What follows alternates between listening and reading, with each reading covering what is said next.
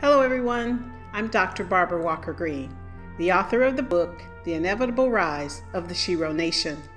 Today, I'd like to recognize a Shero that has truly risen to the occasion.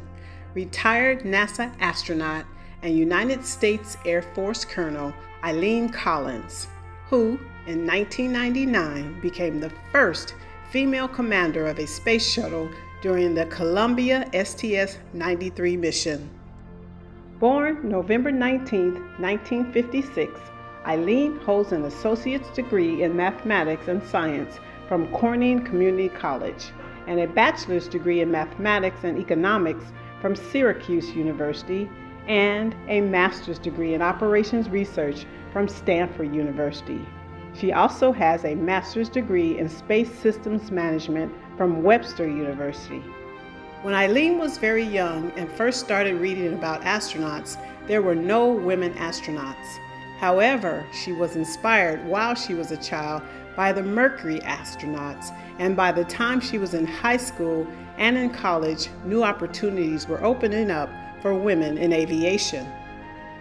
I quote, "My timing was really great," said Collins, when she joined the Air Force, and during her first months of training, her base was visited by the newest astronaut class, the first to include women, and her path was set. Eileen once said, "I wanted to be part of our nation's space program. It's the greatest adventure on this planet, or off the planet for that matter. I wanted to fly the Space Shuttle." The Columbia STS-93 marked the 95th launch of the Space Shuttle, and it was the 26th launch of Columbia and the 21st night launch of a space shuttle. Its primary payload was the Chandra X-ray Observatory.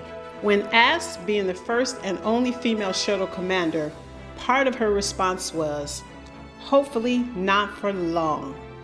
While the distinction of being the first is an honor, Collins said she's looking forward to losing that part about being the only female commander. Collins said that she encourages young women to become test pilots so that they can someday be space shuttle commanders as well.